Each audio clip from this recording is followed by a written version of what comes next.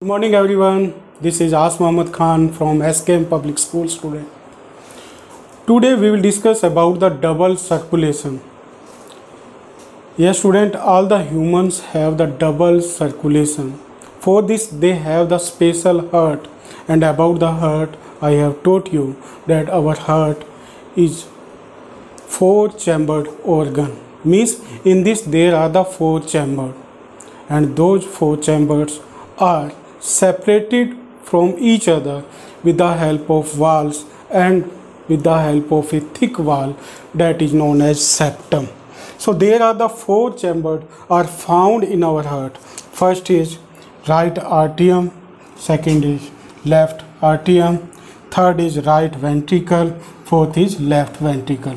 So there are the four chambers are found in our heart, and these chambers are separated from each other from septum. Student, septum is a thick muscular wall that separate these chambers from each other.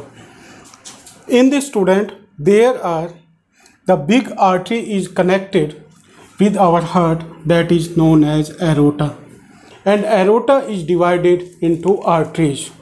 Like this, there is one big vein is also attached with our heart that is known as vena cava. And vena cava is divided into vein, student.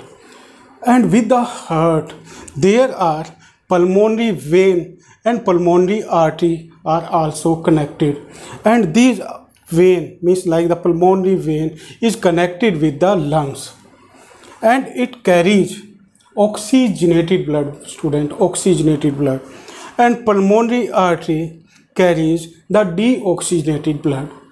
Now our heart works as a pumping station. In this the blood is pumped, student, and in the pumping of the blood goes through the heart twice during each cycle.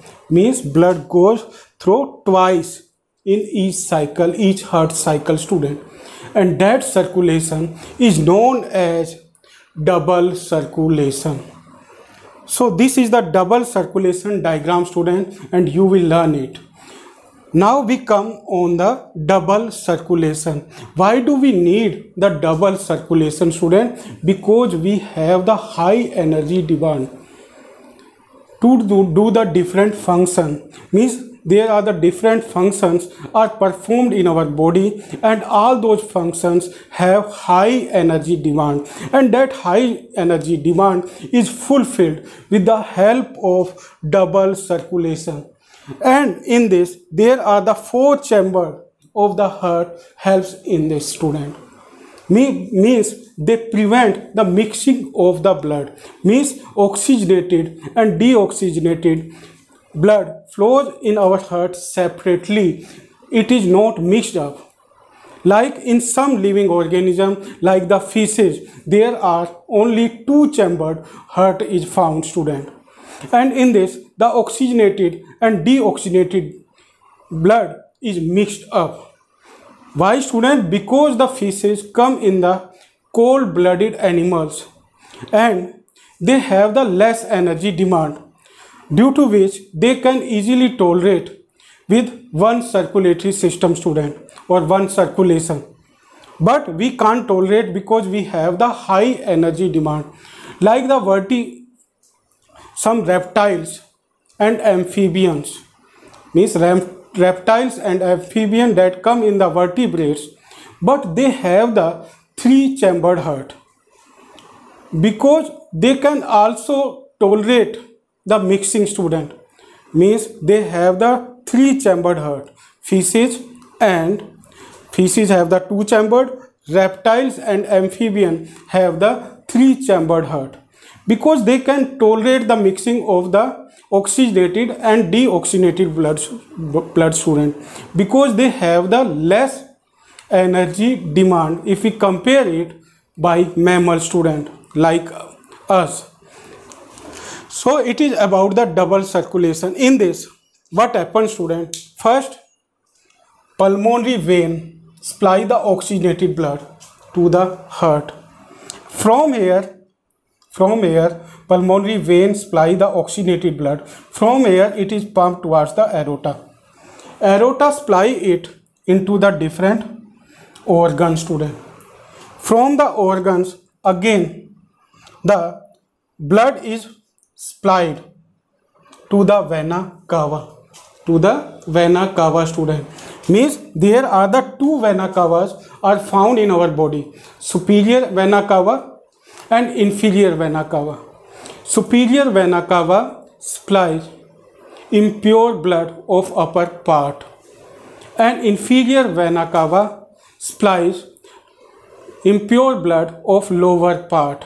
So that blood comes to the vena cava, and from the vena cava it comes to the right atrium, student, and from the right atrium it comes to the right ventricle, and with the help of pulmonary artery it comes again to the lungs.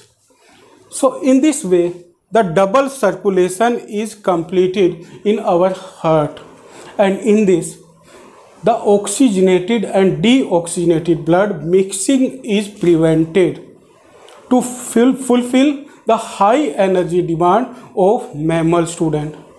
So it is the importance of double circulation, and it is the most important topic, student.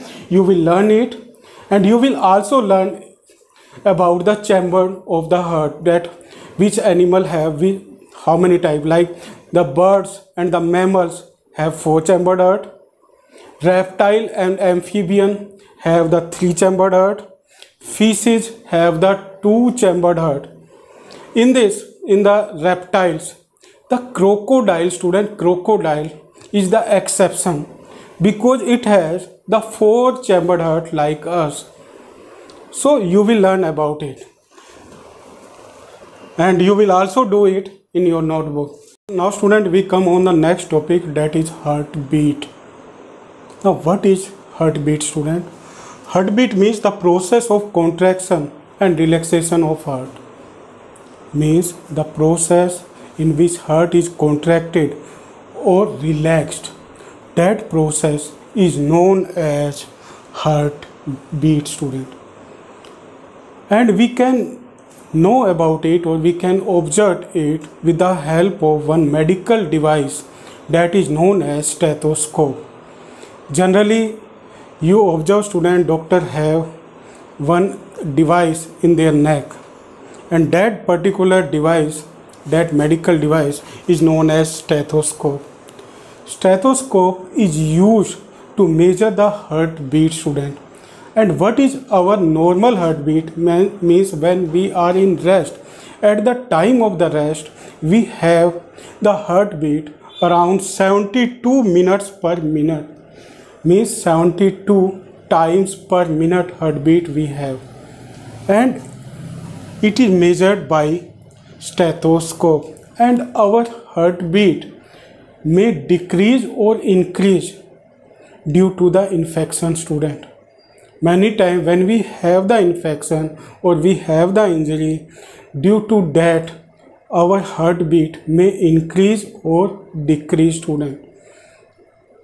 And what is the range of it? It is 72 to 80 times per minute according to the age of the person.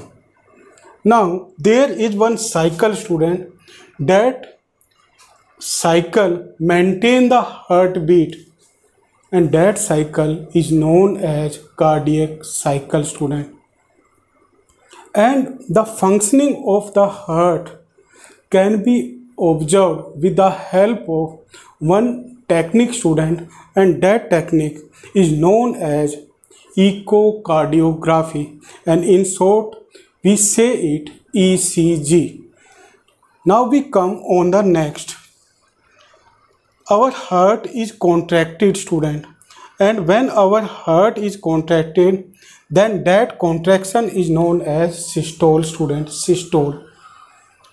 And when our heart is relaxed, then that relaxation is known as diastole, student. And systolic and diastolic pressure together is known as blood pressure. It maintains our blood pressure, student. Now what is the blood pressure? The proper definition that you will learn: the pressure of the blood on the wall of auricle or arterium is known as blood pressure. And the blood pressure is again measured with the help of the two devices, student. First is stethoscope, second is sphygmomanometer. Sphygmomanometer is the device from which we can measure the blood pressure of a person. Now what is the normal blood pressure, student? Normal blood pressure of a person is 120 mmHg to 80 mmHg, student. In this 120 is indicating systolic pressure and this 80 is indicating diastolic pressure. And in the systolic pressure is always high, student. And why is it high? Because in this our heart is contracted, and due to the contraction of the heart, the more blood is supplied in our blood vessels or in the auricle of the heart, from which we have the high pressure, and that high pressure is known as systolic pressure, student. And when we have the diastole, at that time our heart is relaxed, and due to that relaxation our blood have the low pressure. And what is it, student? It is 80 mmHg. Now if we have less than this blood pressure, then that particular blood pressure is known as low blood pressure, student, and that disease is known as hypotension. If we have more than 120 to 80 mmHg blood pressure, then that disease is known as high blood pressure or hypertension, student. That disease is known as hypertension. How can we regulate the blood pressure, student? By taking the balanced diet we can regulate the blood pressure, or by doing the regular exercise. Means by taking balanced diet and by doing the regular exercise we can maintain our blood pressure, student. Because nowadays the people are facing the problem of blood pressure due to malnutrition or due to the lack of exercise. That's why you should care of your health. You should take the balanced diet, and with this you should also do the exercise. So it is about the heartbeat and blood pressure, student. Now this topic you will also write in your notebook. Thank you very much and have a pleasant day.